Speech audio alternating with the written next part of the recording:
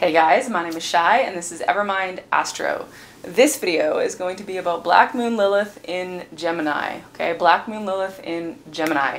And if you're not sure about Black Moon Lilith or how to find her in your chart, I have linked to you in the description box to a resource that should answer all of your initial questions about that and get you going. And that's kind of what I want to do with this video, is just kind of get the ball rolling on your understanding of your Black Moon Lilith in Gemini. This will also have some resonance if you have Black Moon Lilith in the third house, right? You always want to work that combination of sign and house placement. So, with Lilith, we begin with the wound, right? What is the Black Moon Lilith in Gemini wound? Ooh. Gemini, I gotta run this two ways, right? I gotta run this two ways with Gemini, which is kind of funny because, you know, Gemini's the twins. This could be your own mind, or this could be other people, okay? Your own mind or other people. Because in some sense, you know, if you want to get really abstract about it, you can think about how other people are just a manifestation of your own thought forms. So when you're talking about what does your own mind say, or what are other people saying, it's kind of on a higher level, kind of all the same thing, right? So I mean, that might be something for you to think about. But this could really, for some of you, this is going to be entirely internal, where it's your own negative self-talk, your own mental processes, even your intellectual ability. You could feel stupid.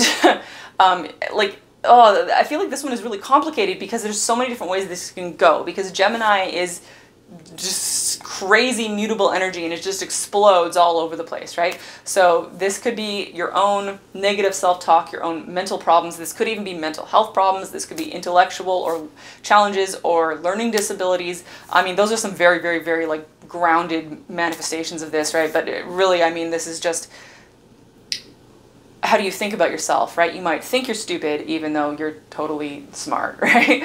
Or you might think that you have all of these problems in your mind. You might be aware that your mind, that your thoughts is holding you back with its own bullshit, but you can't ever quite break out of a hamster wheel, right? It can feel like a hamster wheel inside of your own head. Of course, Gemini is also very communicative, right? You can have, so that's why you can end up having problems with other people, because there's like a complete communications breakdown. So very interesting to try and boil down, like, what is the wound of Gemini?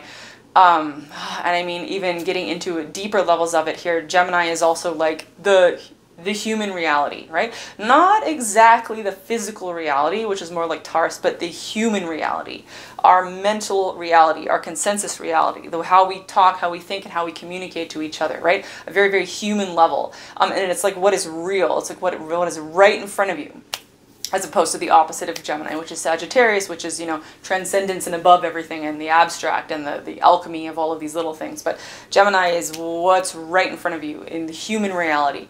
So and you know, honestly, when I see people with challenging Gemini placements, I basically see this rippling out on many different levels, right? Like, you might have some kind of wound in your mind to do with how you think, and that, of course, if you have that, then of course you have communication challenges, and if you have communication challenges, then sometimes you end up having really big social problems. So it can kind of cascade out of control really fast.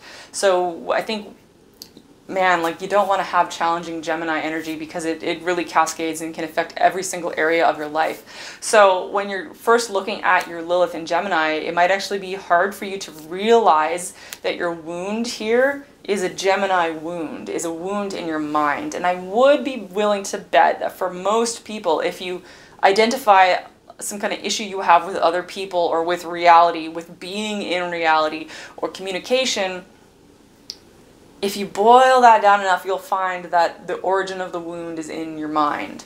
Okay, the origin of the wound is in your mind.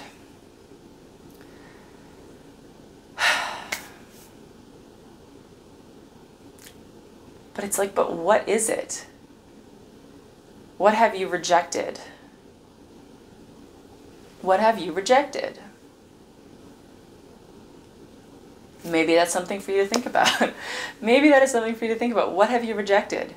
Have you rejected what's real? Have you rejected what's real? Have you rejected what is right in front of you? Have you rejected your own thought processes? So, a little hard to say. I feel like this is going to like hit drastically differently for all of you different Geminis. So let's take a look at like how you react to this wound that you might really be struggling to identify, right? How do you react to this wound that you can't quite identify? With the Black Moon Lilith, with the way she reacts, it's extreme reactivity, and she will either become obsessed or she will drastically reject, right? Obsession or rejection. So because of this wound. So if she becomes obsessed, right? If Black Moon Lilith in Gemini becomes obsessed with her wound,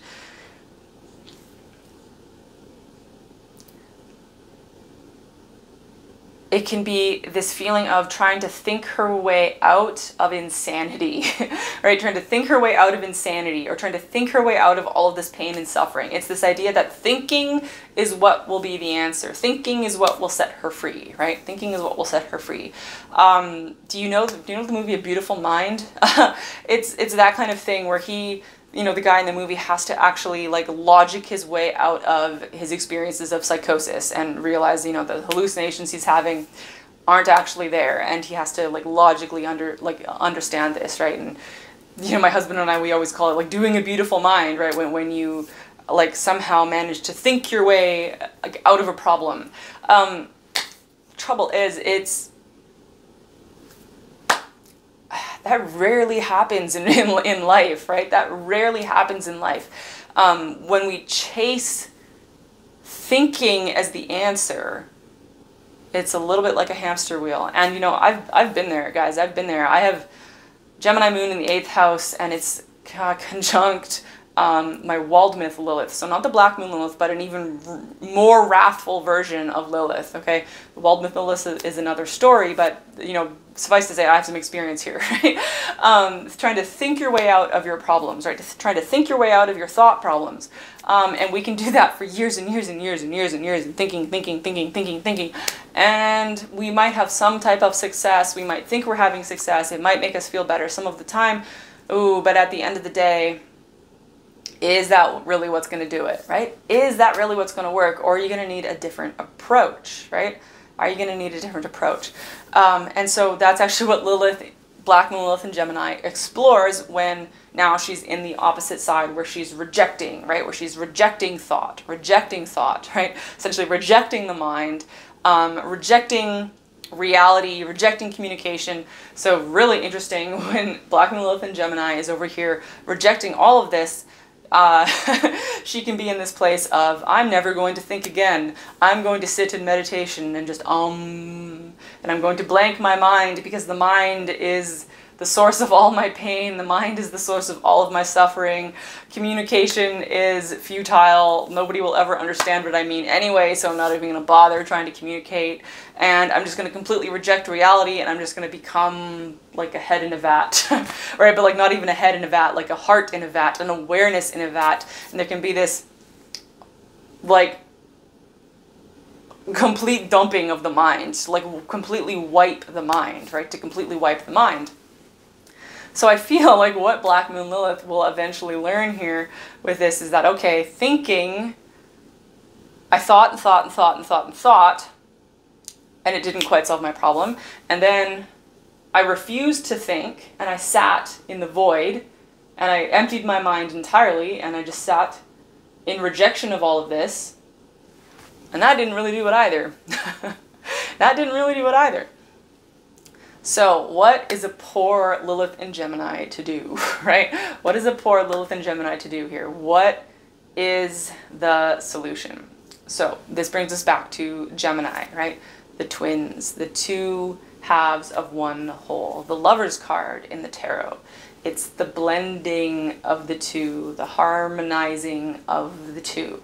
Knowing that, yes, thoughts and the mind cause pain and suffering.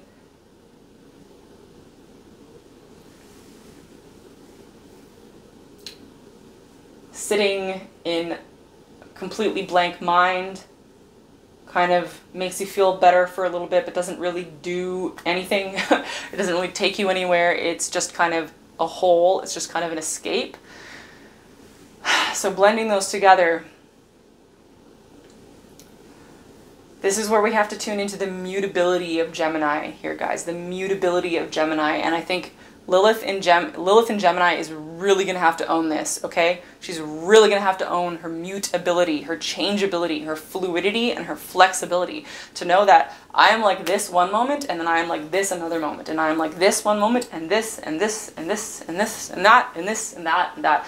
All over the place, constantly changing, constantly iterating, right? That's what mutable means, to change constantly.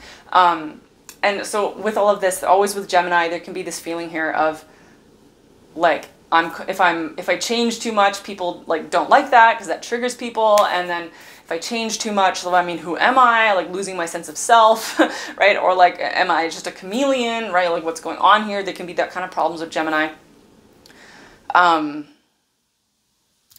Gemini has to get okay with that. Gemini has to get okay with being an entire multitude of personalities. Gemini has to get okay with being an entire multitude of thoughts, including no thought, right? Including no thought. To be all of these thoughts and to be no thought. To be all of these personalities and also no personality. To belong, to completely identify with all of these diverse aspects of self all at once, interchangeably, and then also to have no need for a fixed identity. Right? This is the struggle of Gemini, and I feel that the Gemini struggle is not emphasized often in the stuff you find on the internet, right? There's a true struggle of Gemini here, trying to find identity in an entire cascade of identities, right? And being okay taking on one identity, taking on one face, and then another face, and then another face, and then another face, and saying, that is me, that is me, that is me, that is me, that is me, that is me. They're all me. And also, I'm none of them, right? You gotta get...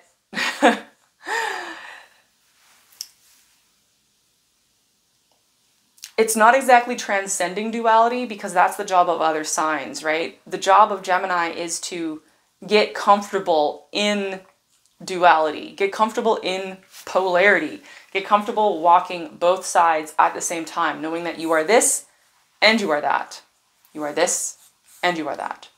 And I think once Gemini makes her peace with that, Black Moon Lilith and Gemini makes her peace with that, you're going to come into a place of just being okay with how the cookie crumbles, right? Just being okay with how it is when you wake up in the morning and just really just accepting it however it hits you. There's this feeling with Gemini, when Gemini is like really healed, it can just be like, okay, that and this and that and this, right? And I could just keep iterating on that. That's really what this is about. So Gemini healed here is really good at rolling with the punches, really good at being adaptable and fluid in the way she thinks, in the way she takes on different identities, right? And in the way she moves through duality. I feel like if you don't have some Gemini energy here, this just like isn't gonna make sense, right? But those of you with your Gemini placements, this will click. You will kind of understand this on some level. So I'm just gonna leave this one here. Good luck to all of my fellow Gemini characters out there. Yeah, it's interesting, right? It's an interesting thing being Gemini. So I'm going to leave it at that. So if you want to connect with me more deeply, I got a whole bunch of links down in the description box. I have another YouTube channel. I have readings, tarot and astrology readings that I offer on my website, also on Etsy if you prefer to shop on Etsy. I'm going to be doing a Lilith reading if you'd like me to read your Lilith energy. And I have a newsletter sign up if you want, you know, the Astro bi-weekly updates from me in your email inbox. All of those good things, you can find them down below. So I'll talk to you guys later. Bye.